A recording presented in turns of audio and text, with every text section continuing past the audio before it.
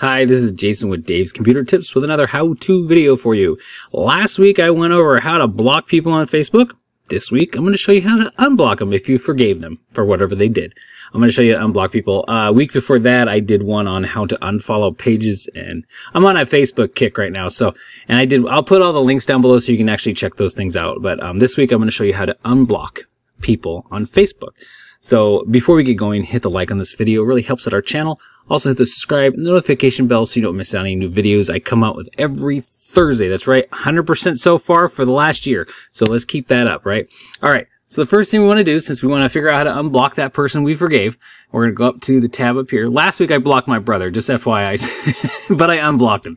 Okay, so we're going to go up here. We're going to get out of this. This is where I was starting. We're going to go back here. So we're going to go start here.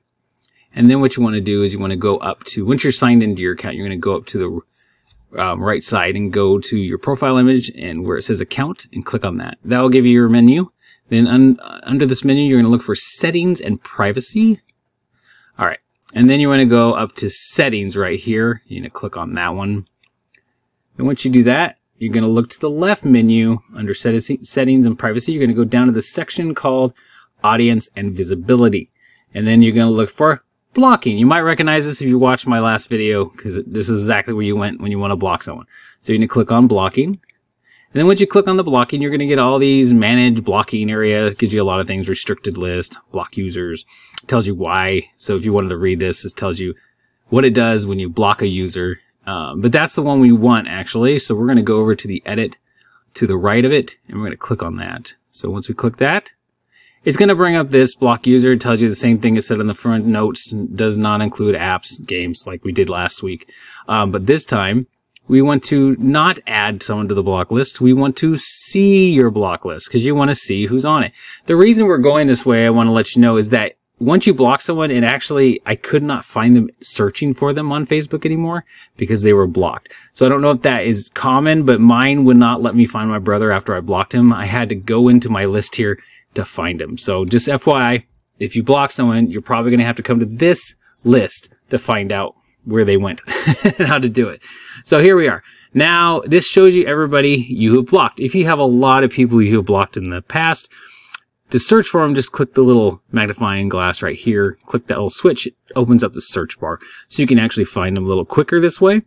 But I already know my list is really short, so I'm going to pick the top person to unblock. So we're just going to go over to the unblock next to them. So you find them, go to the right of them, click unblock, and then it's going to give you a confirmation window. It's going to warn you. It says this person may be able to see your timeline or contact you, depending on your privacy settings. Tags you and the person previously added of each other may be restored. So some things will be restored because you block them. It blocks some things. It pulls things away, comments and stuff like that. So that's what you do. I think it's comments. Don't quote me on that. And then you can remove tags of yourself on your activity log. Please remember, this is important, guys. Please remember you'll have to wait 48 hours before you can re-block this person. So that's why if you want to block them again, they made you mad again, you're going to have to wait 48 hours before you can do it. But remember, it's very easy to do this both ways. So just watch the last video if you want to block them again. It will show you how to do it. But this is how you unblock them. So once you find out you want to unblock them, you just click confirm.